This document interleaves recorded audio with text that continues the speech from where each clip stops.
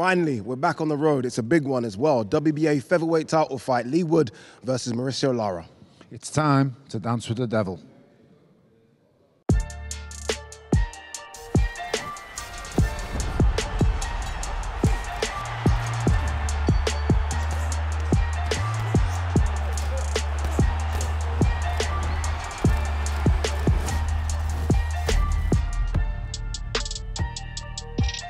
Welcome to Nottingham, where we're gearing up for a mouth-watering featherweight showdown between Leigh Wood and Mauricio Lara. A fight first scheduled for last September finally goes ahead this Saturday, and boy, we can't wait.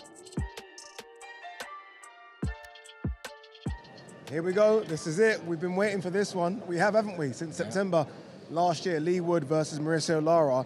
For now, I hate saying the real, because you always were the real champion in my eyes, but now, this is official, right? The WBA featherweight champion of the world. Does that make a difference to you mentally? Did you care? No, not one bit. You know, because you were the champion. Yeah, when I won it in the summer 21, I was champion. You know, there's a lot of critics and people in the boxing world that said, well, I can understand the thought, because in other divisions there's two champions and it's not right. Yeah. I wish there was just one belt, but you know, the champion at the time had not boxed by nearly 4 years by the time we got sorted out. So. There you go, it sums it all up, but it's nice for it to be legitimate now and everything's sorted. How you feeling? What are we, a couple of days away now from the big one? How you feeling? Feel good. Yeah. You look good. I'm glad. I always keep saying this, everything for a reason, as George Groves says, and you know, I'm a Cole Fudge fan, but everything for a reason. You know, I've had a lot more time to prepare for this fight. At the time we had 6 weeks. The scouting report, Lee had to do it, and he was like, get onto the drilling and how we operate. It's not a lot of time. Picked up that injury a few weeks from the fight. I had so much time to prepare. I feel a lot more confident in the game plan, in the things I need to do in between, everything as a whole. I'm ready. How have you found getting ready for this fight? Because for you must have watched him on them pads yesterday and thought, listen, there's no time for playing around here. I know the studying's great, but you know what you've got to do when you get in that ring. Yeah, like you said, Ben is meticulous, and Lee Wiley as well. They've been through hundreds of hours. That's not just exaggeration, hundreds of hours of footage of Lara, to condense it down to me from my scouting report, to dumb it down basically. And I'm confident what I've got to do. As for the pad yesterday, you know, I remember when Pacquiao boxed Mayweather, and Pacquiao was on the bag, bzz, bzz, and I remember saying to my friend, Mayweather's not standing in like that bag, you know? So it's more to the eye than pad work, it's more to the eye than anything, you know? It's down to the in-between work. That makes sense to a lot of people, but there's more to boxing than throwing punches, and I'll show you on Saturday night. What is your strategy on? You can't give strategies. I know you're not going to give it. Why are you asking him? What are you doing to him? Go on. First thing, what's he going to do? Ben goes over a few things. It could be, we've gone over this, you know, it may get hesitant when I've caught him early. Yeah. You know, and I've got a set plan to deal with that. Okay. You know, I cannot afford to be closing ground and rushing in myself. No. Without giving too much away. And secondly, like the Kanzu fight, you know, don't get drunk on your own success. Yes. You start tagging him early, you get carried away, you think, oh, I can get him out of here. You can't be doing that, because not only you get complacent and get caught, you've got a gas tank. Everyone's got a gas tank. I know he's got a gas tank, and not many people's made him pay for being inefficient early. So if it goes to them later rounds, you know, I'll keep right in front of him the whole fight and make him work, not let him switch off mentally or physically, more importantly. No more questions. So I want him to get off his feet, son. I see Mauricio Lara sitting down there. I want him to have a rest as well and get on his... But that's what I see. I do actually think he's going to walk into you early on. I think he's going to get caught. My only worry with someone like Mauricio Lara is we've heard the backstreet stories of, oh, he got shot with a body shot, oh, he quit, he stayed down. We've heard all these, but I want to know what happens when Leigh does touch him, because that's the only question I really need answered, Nadia. And Lee's answered it for us, but ultimately... Only he can answer that. Of course, the questions that need answering on Saturday night. The questions we need answering the most here are from Mauricio Lara, not from Leigh Wood, because he has answered all the questions. He showed against Michael Conlan when his back's against the wall and there's 1 round to go, what he can do. We've been shown, you know, when he's down, when he's been beaten in the past, he comes back and he wants more. This guy's has got the questions left to answer, and we need to find out on Saturday night. And personality-wise, character-wise, you can't answer. Every fighter's going to say, yeah, I'll get back up. Yeah, when it gets going. Yeah, no. Honestly, when it gets going, you know, that's when I get going. It's when you're in there, and it's not a choice. You either got it in you, or you aren't. You're either a fight or you're a flight. I'm a fight, and everything about me, even to the point of picking these fights, you know, I'm a fighter. I want to fight. I want it to be hard. I want it to be in there and test me. I want to see other levels that I haven't shown yet, because I know that it goes deeper than you've seen before. he's got to answer some questions as well. Deserves so much credit for taking this fight. I love the run. I love the run. Jukan, Michael Conlan, Mauricio Lara, you're a fighter. Mauricio, you've almost now become the boogeyman of the division. Do you understand that? Everyone seems to be running away from you. Leigh Wood is running to you. Bueno, sabemos que le damos el mérito por tomar la pelea conmigo, por darme esa oportunidad. Se la agradezco de verdad y bueno, soy un boxeador que le teme, pero bueno, trato de hacerles caricias para que no teman tanto a mí. So first I have to say, I have to give him the credit, for giving me the fight, for giving me the opportunity. For that, I'm truly thankful. And he may be scared of me, but maybe I'll just have to touch his face a little bit to calm him down. I don't have many words. I mean, this guy right here, his fists do the talking. I was just talking to Leigh a minute ago, and I said, if I was advising you, I think you're crazy for taking the fight. But what I will say is, if he is to win on Saturday night, I believe he is the best featherweight in the world. I think actually the winner of this fight is the best featherweight in the world. I think it's that big of a fight. How do you rate Leigh, and what does he do well? No, pues la verdad sabemos que hizo bien por tomar la pelea. Como decimos, somos a lo mejor de peso pluma ahorita los que quedamos, que peguen duro. Y bueno, como lo dijo aquí mi gran amigo, pues el que gane será el mejor de las 126 libras. Yeah, so I think it was, a good decision to take this fight because I think we're the best that are left in the featherweight division. I think we hit hard, and I do believe that whoever wins this fight will be the best in the featherweight division. That's a very good point because obviously Navarrete has gone up to super featherweight. Ray Vargas has gone up to super featherweight as well. So do you think Leigh Wood is better than Josh Warrington, who you fought previously? Claro que sí. Sabemos que Leigh Wood es más parado, hace un combate más limpio y se adapta a mi estilo para dar un gran espectáculo. Of course, I believe that. I think Leigh Wood is a clean fighter and he's able to adapt to my style to enable a great show, a great fight. You must have watched many hours of footage now of Leigh Wood. Do you take anything from the fights with Michael Conlan? And looking back, how do you see this fight going? Como lo he dicho, toda pelea es diferente, cada rival es diferente, ¿no? Fue una buena pelea, un buen espectáculo que dio con Conlan, pero como lo he dicho, no se ha enfrentado a Bronco Lara y veremos qué pasará este 18 de febrero con Bronco Lara.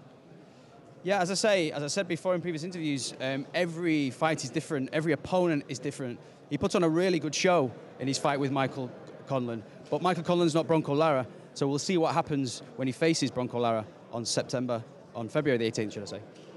In your first fight against Josh Warrington, you fought behind closed doors. It was an empty arena. Your second fight, you fought in front of crazy fans. It will be the same fans on Saturday. Do you enjoy walking into a cauldron, a hot place like that when the fans are going to be against you? Do you enjoy that? La verdad, eso me emociona, me motiva, me prende, me pone la estamina hasta arriba. La verdad, soy una persona que eso lo enciende, que eso lo motiva para dar un gran espectáculo al ver tanta gente tanta gente que pagó un boleto para ver un gran espectáculo. Eso es lo que me motiva para pelear. So it makes me feel really emotional, it fires me up, it motivates me, it kind of almost re-energizes me means that my stamina is at the maximum point it can be. I'm a person that loves to do that, loves to go in there, and I love to go to a show where there's so many people there. They've all paid a ticket to come and see a show and to see a great show on Saturday night.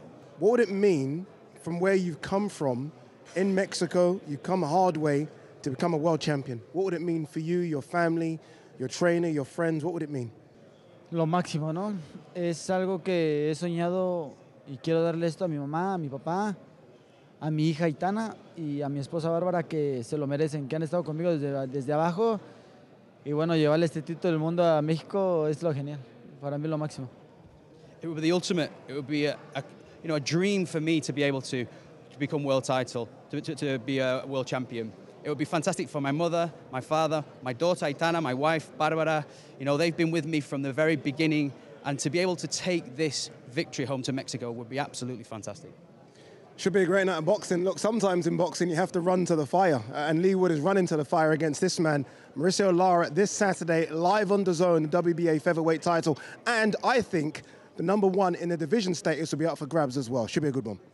First fight card of the year here in the UK. We're in a special place as well, Nottingham. Leigh Wood versus Mauricio Lara for the WBA featherweight title. Eddie Hearn joins myself and Tony Bellew. Gents, before we start, we've obviously got some very bad news last week, the passing of Ron Lewis, fantastic boxing journalist. He would have sort of reported on your fights from back in the day. Eddie, you would have watched him closely as well. A few words about Ron? Yeah, I mean, when I started in boxing, Ron was already well deep within boxing. And he used to scare me a little bit because he was the chief boxing writer for the Times, which is obviously, you know, a very high profile, very respected news outlet. And he was always like, the thing what I got to know with Ron is he was always harsh, he was always firm, but he was always fair. In his reporting, he'd listen to you, he'd take your opinion.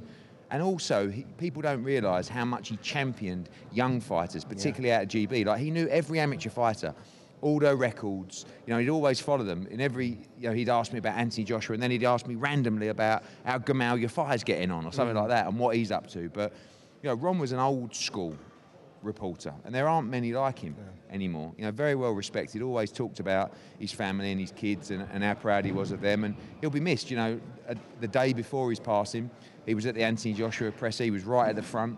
You know, he was doing his work, and he was very passionate about the sport of boxing. Always frustrated by the sport of boxing, but you know, a really good man. And you know, I feel like it's only after someone's passing you get to see how well respected they were, because you just listen to the whole boxing industry, and this was a guy that we saw week in, week out. Tony? I've known him since the amateur days. He was at my ABA finals on multiple occasions. Just a lovely, lovely man. Diligent father, and just somebody who cared about the sport of boxing, but followed from the amateurs all the way through to the professionals. And as Eddie said before, you know, the senior writer at the Times for boxing, and that's a big job. And it's a lot of columns to fill, and he's filled them brilliantly over the years. He really has. And one of the most important things is always paying attention to the youth, the future of the sport of boxing. And as I say, just really gutted for him and his family, and my condolences and prayers go to them. You know, Ron, you'll be sorely missed, and you was brilliant at your job. Yeah, fantastic words from both. All right, we're here for the big one. Dancing with the Devil is what it's called. I asked Tony a couple of days ago, I'm like, why are they doing this fight again? Like, you know, September came and Leigh Wood was injured. He's been elevated to full champion. He didn't need to do this. This is a voluntary. Why has he asked for Mauricio Lara? You know, I think that coming off the back of the Michael Conlan fight, like, everybody felt, me included, that Leigh Wood deserved a nice voluntary defence, kind of like another homecoming, like, just to say, look, you've just had the war of wars, right? Let's bank a few quid on an easy night, little celebration, we'll have a big undercard. And he was like, the first thing he said was, I don't really like easy defences because I think they're all tough, right? And he said, and I don't think I'll perform as well in a fight like that. So I said, okay, I think you should fight Kiko Martinez, right? This was even the back end of last year. I said, he's had a great fight with Josh Warrington. And even when this was rescheduled, I said again, because he just beat Jordan Gill, what about Kiko Martinez? And he said, look, I don't think Mauricio Lara is much more dangerous than Kiko Martinez. I said, okay, debatable. He said, but they're all dangerous. Debatable. That's a big fight. It's big money. I think I can beat him. Ben Davison sees something in Mauricio Lara, so does Leigh Wood, that they believe they can beat him. Now, they know how difficult the challenge is. But my God, when we were watching the open workout last night, it was like a shooting range. You know, I mean, Mauricio Lara is coming here with absolute vengeance. The only thing I will say is there are still some unanswered questions about just how good Mauricio Lara is. When Lara headlined recently in Mexico City, I was there. We spent a little bit of time from where he came from, right? Mate, this is everything for him. Like, and also, when you go for a walk in Mexico City on an incline of 0.5, you can't breathe after 2 minutes. These geezers are out doing 2-hour runs in the hills, in the mountains. Just to get his weight off. You know, oh, and that's another thing that could be interesting in this fight. Yeah, I know, I've been around every Mauricio Lara fight week. Every fight is super tight at a weight. And he already looks tight at a weight. He looked tight at a weight yesterday. He looked bad when he fought. But by the way, Leigh Wood looks massive. Yeah, you even know, that face-to-face they did at the do you know one thing ground. we're missing here is a lot of Mexican fighters, they don't perform in the gym. because they're used to wars day in, day out, and that's why I think Mauricio Lara's being bypassed a little bit. He doesn't show great form in the gym. He's not someone, all fighters aren't calling this fella's a future world champion, because I've seen him in the gym, he gets beat up, sparring partners do him. This fella turns up fight night, and I don't care what anyone says, that's all that matters. When the lights come on, how do you perform? And this fella is made for the lights. He's a monster, I'm telling you now. He is so underrated. Tony, It's yeah, unbelievable. Leave it out. I think we'll have to pull this one out. Oh, breaking news. Leigh Wood's unwell. Woke up feeling unwell today. No, We've it's got to just postpone when this fight. This is Taylor Catcher all over again. When he's told me he's weak to the body, it's just, I didn't see that because Josh Warrington hit him everywhere. And he weren't doing nothing. Bear in mind, Josh Warrington has beaten so many good people. Like top-level fighters, and you can say the same thing. Look at me now. I feel like I'm Team Leigh Wood now. But I think the Zhu Can and the Michael Conlon wins are massive. But let's be totally honest. Let's not forget as well, in both of those wins, right at the end, he got the stoppages in both. So you know he's there for the full distance. The Michael Conlon victory, Addy. It's massive. I know he got hurt in the first round. I know. Hate. Addy, he was getting his head boxed off, and he was suffering massively. I just think what Leigh Wood's got going for him is he's got huge heart. He knows what it's like to be bottom of the bill, fighting on nothing cards. He's been literally right through the whole of boxing as an underdog all his life. So it's good that he's here now because he understands what it means and what it took to get here. But ultimately on Saturday night, he's got the biggest fight of his whole entire life. And he's going to have to go through something, I believe, that he hasn't even shown himself yet. And one thing, he cannot take the shots that he took against Michael No Conlon chance. this fight. Not one of those. Not one of those. Exactly. Agreed. Very quickly, before we wrap, as someone breaks their camera just behind us. That's a few quid gone. Leigh Wood fan, he's just been listening to Tony Berry. I fully understand if that's the case. Two of your superstars for the future are fighting on the undercard as well, Dalton Smith and Gary Cully. Quick word about them? Yeah, Dalton Smith, fantastic. I mean, look, people, when you're trying to win a Lonsdale belt, you have to look at domestic fighters and say, who is out there? English champion in Allington. Watched him last night at the workout. Looked really, decent. Good, yeah. Got good support as well. Desperate to win. But unfortunately for him, he's fighting a fighter that, in my opinion, is already fringe world level. But a good fight, he wants this fight. Sam Maxwell's on the undercard, the Commonwealth champion. If both guys get through on Saturday night, I think we're going to see Dalton Smith, Sam Maxwell, British and Commonwealth title for the belt to keep. Outrights for Dalton Smith. And Gary Cully, real, surprise package. For years and years, people telling me about Gary Cully. This guy looks really exciting. Good opponent as well, coming off a big win. And if he wins, he'll be on the big Taylor Serrano card as well. So, add that to Chev Clark as well in a decent fight. Doofus, that's a tough fight. 20 wins, 17 by knockout. And also, just fought recently Fen Long Meng. I thought he won that fight. And, Fen Long Meng's a world title challenger. So, a really good learning fight for Chev. Junaid Boston. Aaron Bowen, look out for him making his pro debut as well. Kieran Conway, of course, Sam Maxwell as well, and much more on the undercard to come. But really good night of boxing. But, someone asked me earlier, they just said, what constitutes a big fight feeling? And it's just like the feeling in your stomach. Yeah. Like when you watch a head-to-head. When we put that clip out at the start of the week with those two at the football ground, you just watch it and you go, oh. And that's what this fight is. I can't wait. All right, here's a reminder of what's coming your way on Saturday night. The main card begins with Gamal Yafaya against Diego Alberto Ruiz. Chev Clark faces Israel Doofus. Gary Cully puts his O on the line against Wilfredo Flores. Another undefeated record is on the line when Dalton Smith takes on Billy Allington. Then the main event for the WBA World Featherweight title, it's Leigh Wood versus Mauricio Lara. First fight card of the year for Matchroom and DAZN in the UK, and it's a good one as well. The WBA Featherweight title on the line, Leigh Wood versus Mauricio Lara. Ooh, they're calling it Dancing with the Devil. Addy, I was watching it and I seen them arrive and come face to face for the first time in Nottingham Forest football ground. And I just sat there thinking, wow, this is literally, it's carnage. This fight cannot be anything but total carnage when they get in the ring against each other. I'm excited, I'm intrigued, and I'm curious to just exactly what is Leigh Wood going to do the first time Mauricio Lara puts his hands on him. Is he going to fight fire with fire? Of course he's going to. Or is he going to try and box? He's going to fight fire with fire. We've seen it with Leigh Wood, haven't we? With Michael Conlon, with Zhu Can. Once you hit him, it's almost like a schoolyard bully. You hit him, he hits you back. That's what he does. We have to take into consideration here, though, quite a large underdog. He is the champion, and he's the underdog here coming into this fight. The bookies have placed Mauricio Lara as way out there as the favourites in this fight, and Leigh Wood's got it all to do. Yeah, I saw that. It's good that you say the odds because I saw them and they were 4-1 for Leigh Wood, the current champion, in his backyard to win at home. 4-1. I can't remember the last time I've seen that. Yeah, it's crazy. Honestly, it is crazy. Are you surprised they've taken this fight? Remember, this is a voluntary. This isn't a mandatory. He's now the full champion. He doesn't have to go to Mauricio Lara. Why have they done it? Well, when we've seen that first face-off coming face-to-face for the first time, and Leigh Wood says, where's the translator? He's not even looking, where's the translator? Tell him I picked you. I picked you. And Mauricio Lara was like, I know you picked me, and I'm here now. And you're going to be so sorry you picked me. I am not your dream fight. I am your worst nightmare coming to life. This boy is just... I mean, he scares me a little bit, Addy. The way he speaks, the way his demeanour, the way he carries himself. He's a killer with boxing gloves on. I do wonder, and look, you'll remember this. Me and you're around the same age. I do wonder if there's a bit of the Bradis Prescott Amir Khan thing. Remember when Bradis Prescott destroyed Amir Khan? He came back a couple of years later and fought Kevin Mitchell, and Kevin just outboxed him.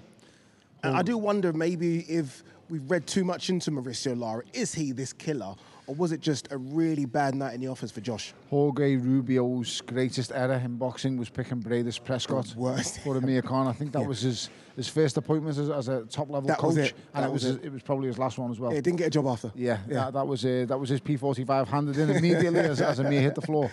But I get where you're going with this. The only thing I would say is Bradis Prescott looked a lot more clueless than Mauricio Lara, if I'm being totally honest.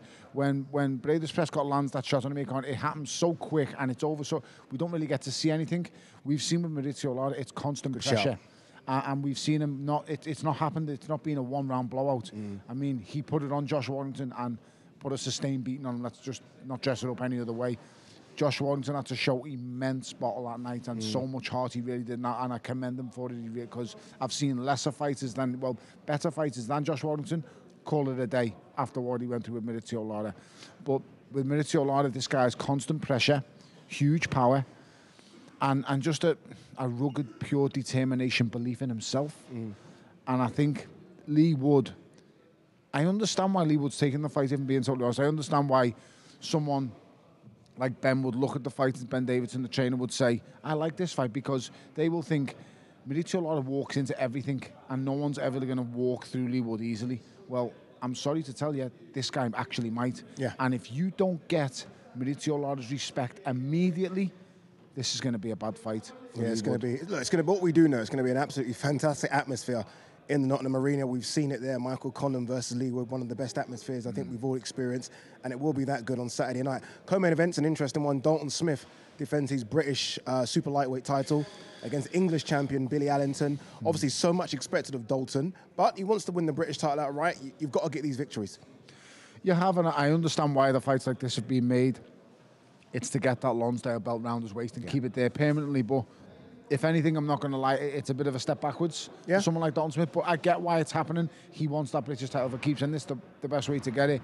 I think it's no big brain box to say that we've got Sam Maxwell who's going to be on the verge. I like the way you've done that. 2 + 2 = 4. Yeah, you are correct. There we go. I mean, I usually had 2 + 2 and get 16, but you know, today me thinking caps on and I'm doing it right. So, you know, it doesn't make any great shapes, but we'd like to see. I mean, that's an interesting match with Sam Maxwell and Dalton Smith.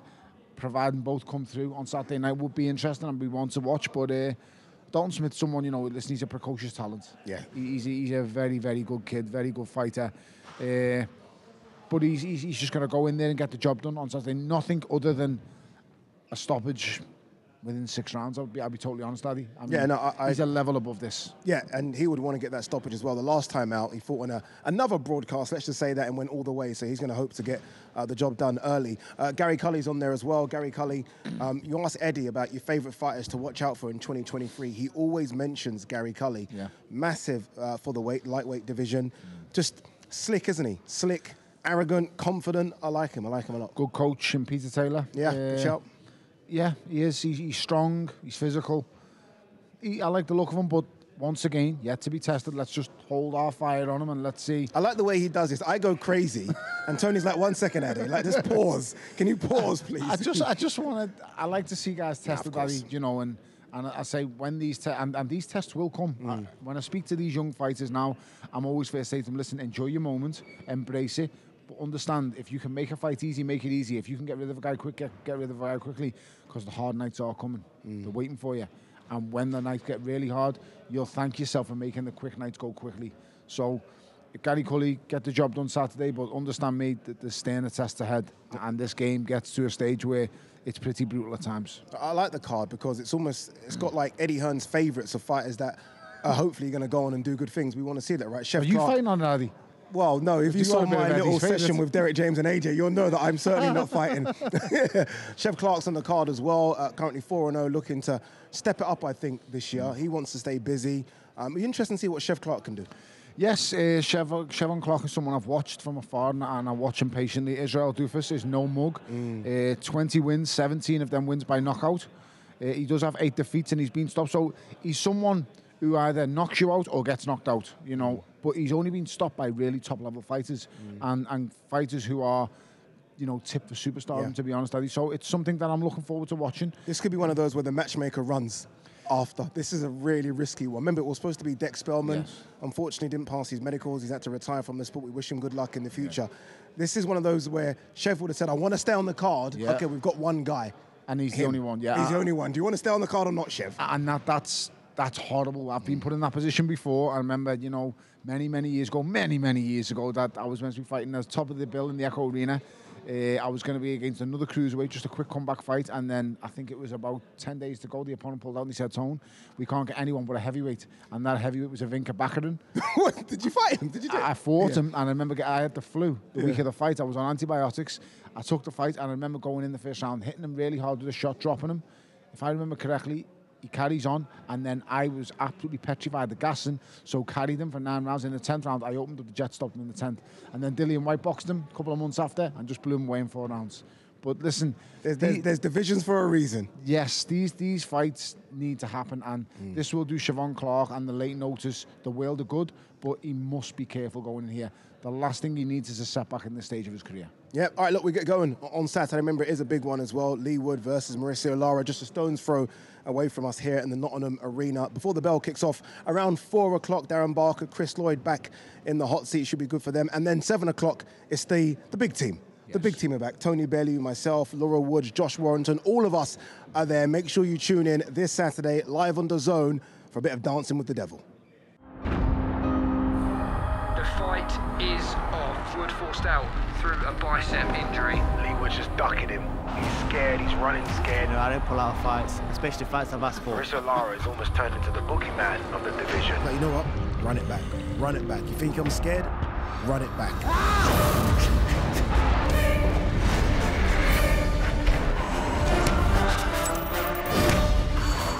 I think it's going to be my best performance yet. I can't see reaching the halfway point. And I will win by knockout. Que valemos, cabrón.